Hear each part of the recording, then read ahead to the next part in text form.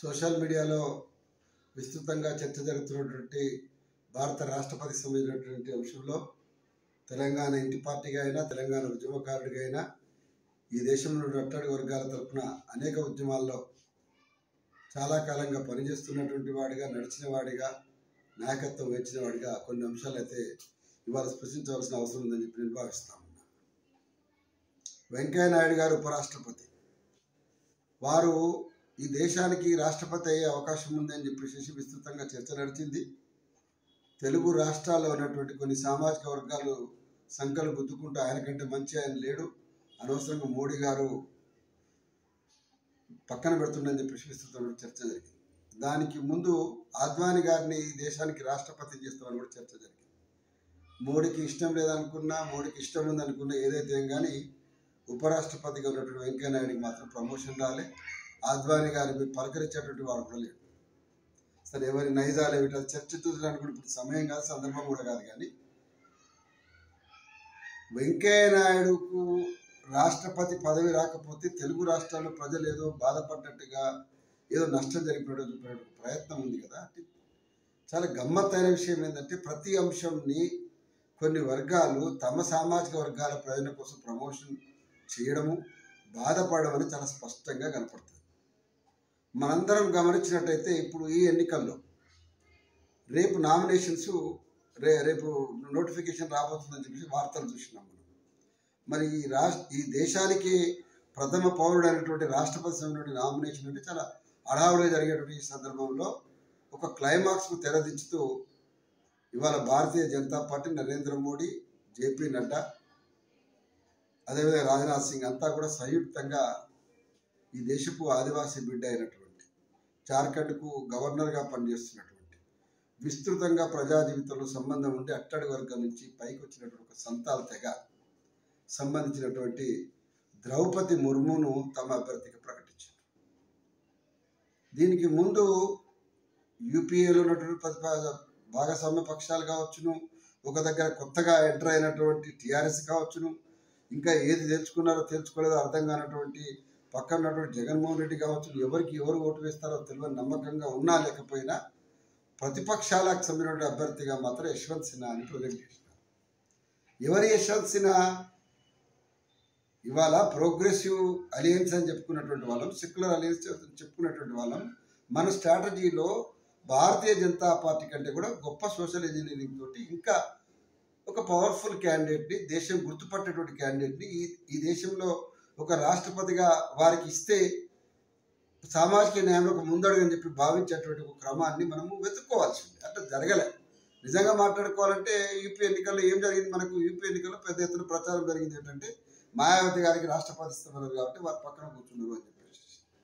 మరి నిజంగానే మాయావతిని అట్లా ఆశ పెట్టి ఊరుకున్నారు ఎన్డీఏ అనుకున్నా, లేకపోతే భారతీయ జనతా పార్టీ అనుకున్నా, మరి ఇమీడియట్గా మాయావతిని ప్రతిపక్షంలో ఉంది కదా, వారితో కూర్చొని మాట్లాడి వారినే క్యాండిడేట్ పెట్టి ఈ దేశానికి మొట్టమొదటి ప్రథమ పౌరురాలిగా ఒకనాడు ప్రధానమంత్రి అవుతుందని చెప్పేటువంటి మాయావతి సీట్లో కూర్చున్నా దానికి చర్చ వేరే తీరుగుండేది. కానీ ఎవరిని తీసుకొచ్చినారు ఇవాళ? యశ్వంత్ సిన్హాని.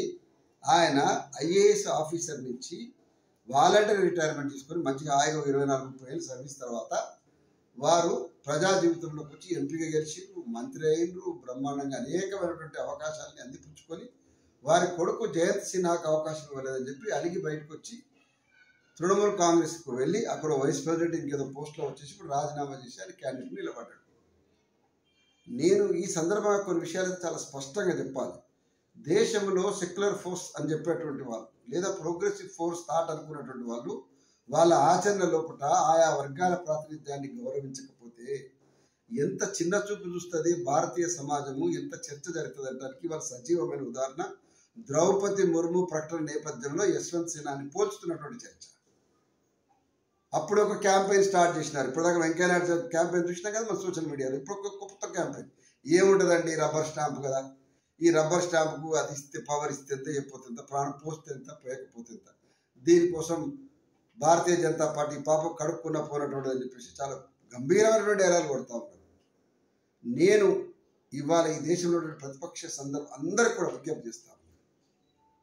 సెక్యులర్ అనేటువంటి బోర్డు తగిలించుకోవడం ద్వారా మనకు నైతికత పెరుగుతుంది అనేటువంటి ఏదైతే భ్రమలో దాని నుంచి బయటపడండి. ఎందుకంటున్నట్టే ఈ దేశంలో బహుశా మునుపెన్నడు కలివిరేటువంటి రాజ్యాంగ సంక్షోభం, మునుపెన్నడు జరిగినటువంటి మానవ హక్కుల హననం, మునుపెన్నడు జరిగినటువంటి అల్పసంఖ్యాక ప్రజల మీద దారుణమైన దాడులకు ఇవాళ బలోపేతమైనటువంటి భారతీయ జనతా పార్టీకి బలం చేకూర్చేది ఎవరు ఉన్నారు అంటే సెక్యులర్ ఫోర్స్ పేరు మీద ఈ దేశంలో ఉన్నటువంటి ఆధిపత్య కులాలు కొనసాగుతున్నటువంటి దుర్మార్గమైనటువంటి కపట నాటకమే ఇవాళ కారణం తప్ప ఇంకేం కాదు.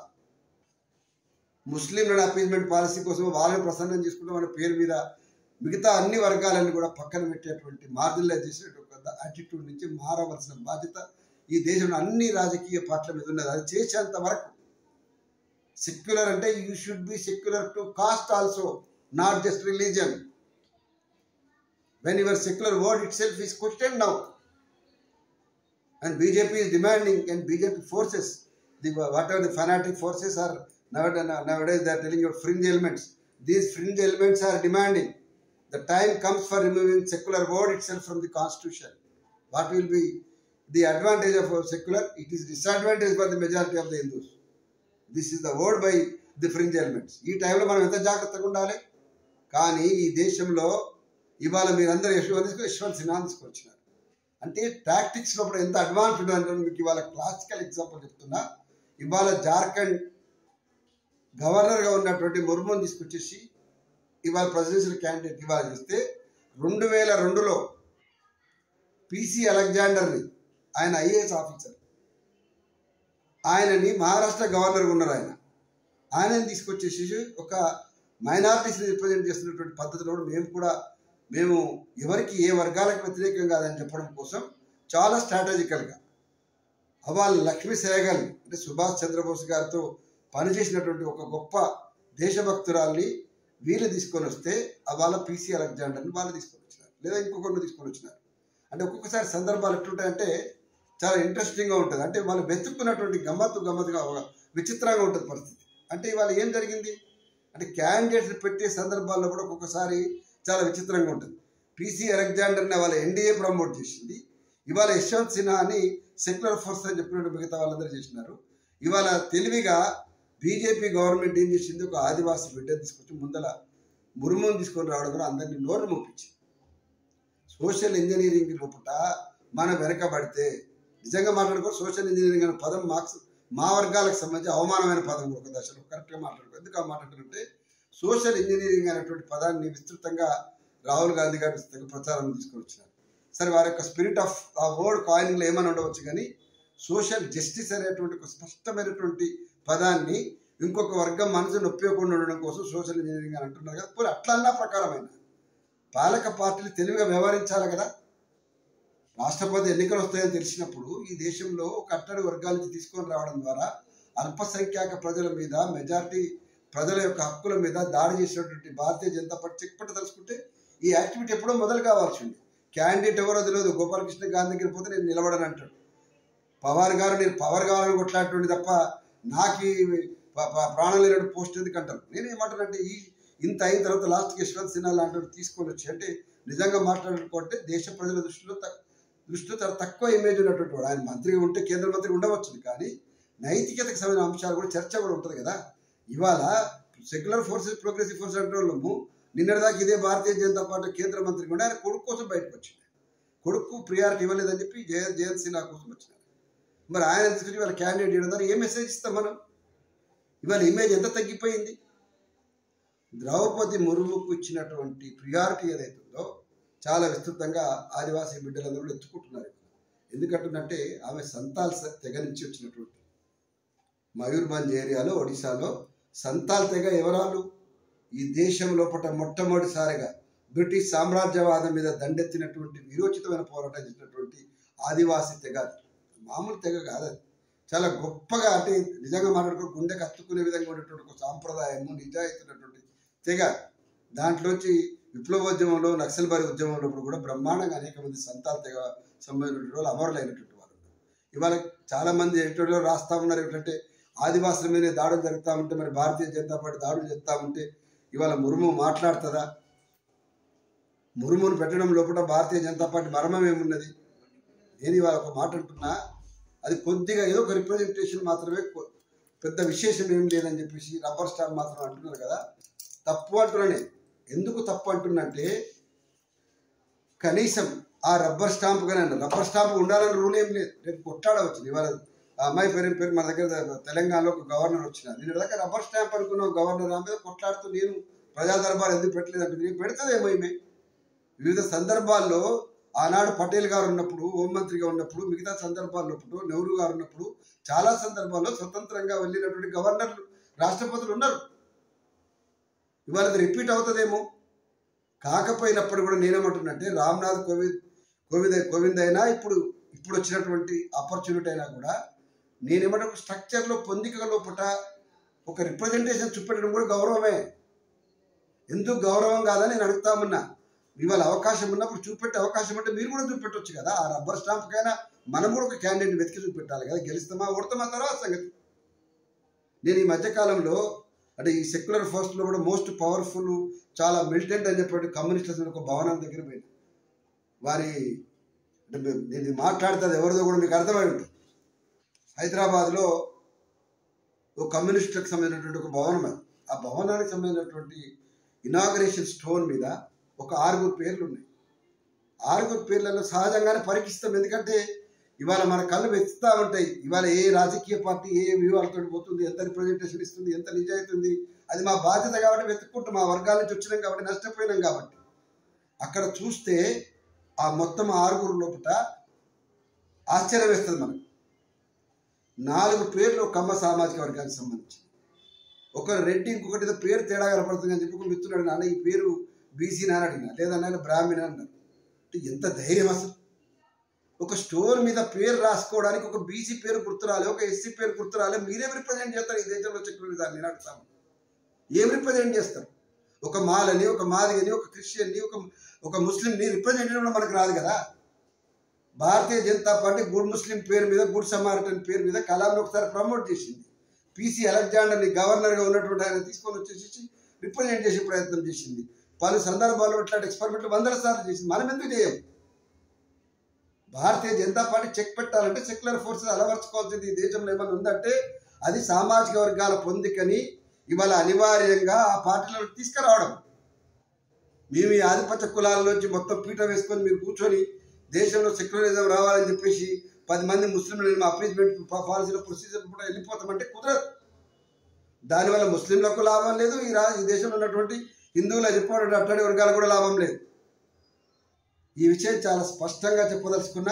ముర్ము విషయంలో భారతీయ జనతా పార్టీ తీసుకున్నటువంటి ఏదైతే వ్యూహాత్మకంగా తీసుకున్నటువంటి అడుగు ఏదైతుందో ఇవాళ అగ్నివీరు పేరు మీద కొనుగోలు అగ్గిగాలు పెట్టడం అనేకమైన అంశాలని, ఈ దేశంలో గోరక్షణ పేరు మీద జరిగిన అనేకమైనటువంటి పద్ధతులు, కాశ్మీరీ ఫైల్స్ పేరు మీద కాశ్మీర్లో కొనసాగుతున్న అనేకమైన అరాచకాలు, ఇవాళ ఆదివాసుల్ని రిప్రజెంట్ చేసినటువంటి ఉద్యమాలకు రిప్రజెంట్ చేసిన నాయకుల్ని అనేక మంది జైళ్ళల్లో వేసి అనేక మంది శిక్షలు అనుభవించి ఇవన్నిటి కూడా ఒక్క క్షణం మస్కబార్చేటువంటి ప్రయత్నం కూడా విజయవంతమైంది. గుర్తుపెట్టుకోండి.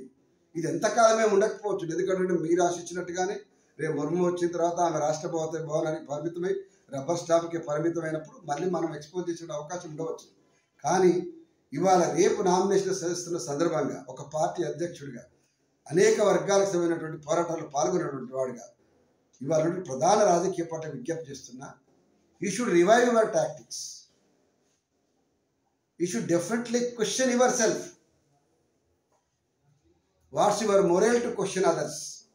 The time came now, because history, the present history, continuing history is proving you are dubious in certain issues. This is what I would like to highlight. That's the reason why I came to social media and asking you a straight question.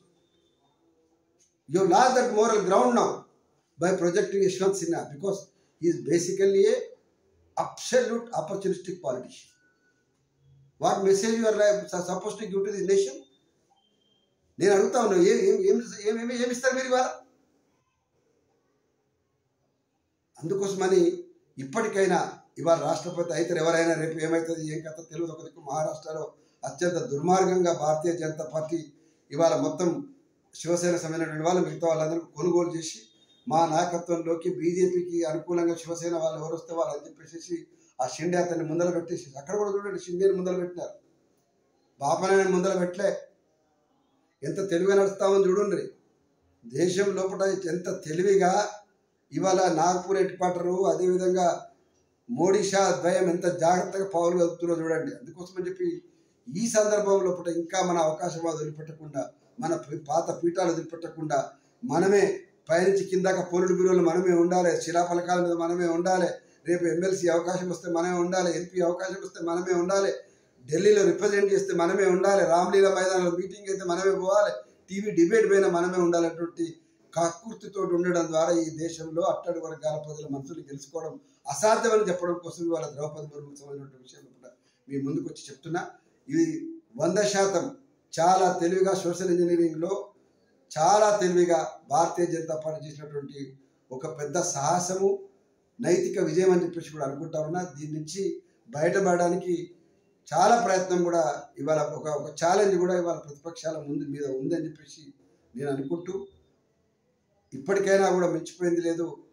ఈ దేశంలో అట్టడుగు వర్గాల ప్రజల యొక్క పొందికని address చేయకుండా secularism పేరు మీద, secularist progressive పేరు మీద మోసం చేయడం చిరకాలం కొనసాగడం సాధ్యం కాదన్నమాట స్పష్టంగా చెప్పదలుచుకున్నా.